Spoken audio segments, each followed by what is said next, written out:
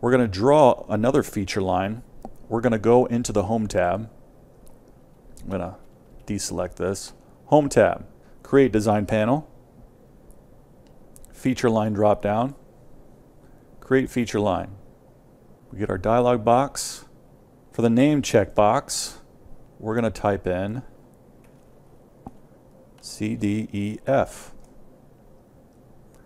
Now, this is essentially what I'm talking about as far as naming it, naming the feature lines in a bulk fashion. Like what if I created a bunch of feature lines for parking lot number 1. That's in the northwest corner of our property. I could name it parking lot 1, and then this next counter will name it feature line, parking lot 1, 1, 1, 2, 1, 3, 1, 4, so on and so forth.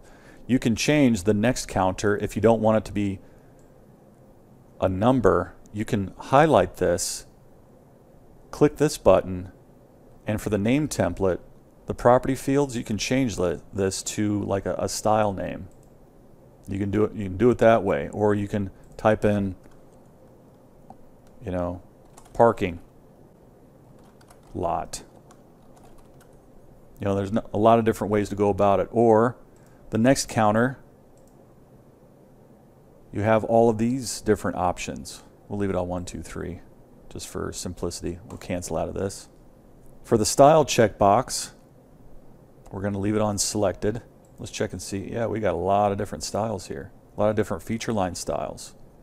We even have a ditch style. Actually, we're going to change this to ditch. I was mistaken on that. We're going to be putting this on a particular layer, then click OK.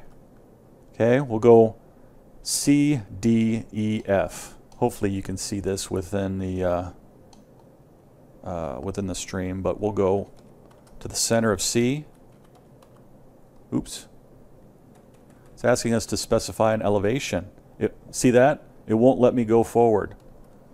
I tried to select the center of D, but instead it's asking me for an elevation or a surface. I'm going to type in 688. 688 is for C. Now you have a known value for a starting elevation. In the following steps, you'll use the transition command to defer entering elevation values at intermediate points along the feature line. Okay? So we'll stretch the feature line to click inside of circle D. You see we have this little dash line that shows up. You can even see right here what the distance is from C to D. Is it 319.93? The grade right now is at 0. The slope is horizontal. And the elevation is at 688, which is what our C elevation was set to. We're going to type in T for transition. Then we'll stretch to the center of E. Press enter now to accept transition once again. Then we'll move to the center of F. Now, after I click F, what elevation do you think that it's going to be set to? At the end of this transition,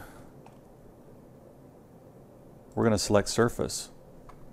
We're going to accept the elevation of 712 for F.